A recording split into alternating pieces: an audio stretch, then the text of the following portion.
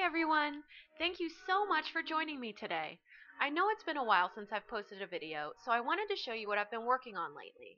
Today, I'm going to show you how I made my blooming mandalas with alcohol ink and epoxy resin. This suspended ink technique has been made popular by resin and mixed media artists such as Josie Lewis and my lovely friends Hannah Collins and Rivka Wilkins. I'll link their pages below so you can check out their creations as well. This isn't a true tutorial, it's more of a watch me video because the technique is very simple and it's basically just dripping the inks into the resin however you see fit. If you're interested in trying this, I encourage you to experiment with different colors and products as you never know what you'll end up making. Also, if you're inspired by any of my creations and decide to try it yourself, make sure to tag me using the hashtag peacehouseart so I can see what you made and feature you in my next video. Of course, if you like this video, please give it a thumbs up and make sure you subscribe so that you get updates on when I release my next one. Let me know your opinions and feedback in the comments. I don't always get to respond to comments quickly, but just know I really love reading the beautiful and kind things you all say. If you want to help support my art endeavors, come join us on Patreon, where I'll soon be releasing longer, in-depth videos and other surprises just for my patrons. So, sit back and relax and watch these beautiful blooms unfold. And don't forget to watch until the end for photos of the cured pieces. Thank you so much for your support and love. I make these videos just for you, so I hope you enjoy.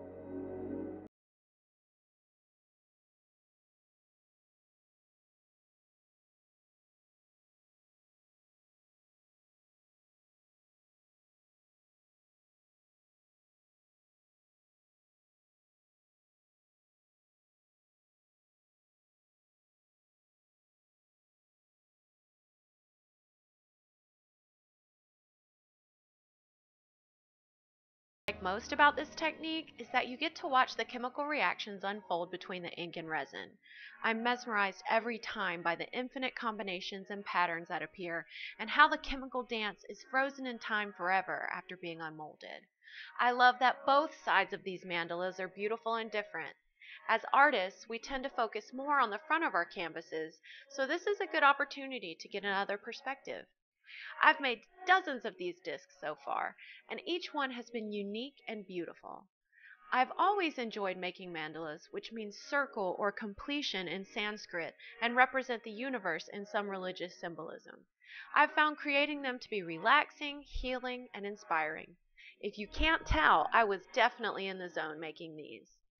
As a psychotherapist, I have used mandala creation with my clients who struggle with anxiety, depression, and trauma with great results.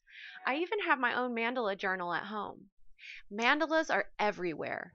They are the structures of ourselves, our world, and our universe. We're attracted to them because we are basically made of them in one way or another. If something about the geometry and replicating patterns of these have sparked some interest in you, I encourage you to research more about mandalas and find a way to start creating your own as soon as possible. I'll link some more information about mandalas used as healing tools in the description below. Please let me know if you have any questions, and until next time, I'm Lacey of Peacehouse Art, and thank you for watching.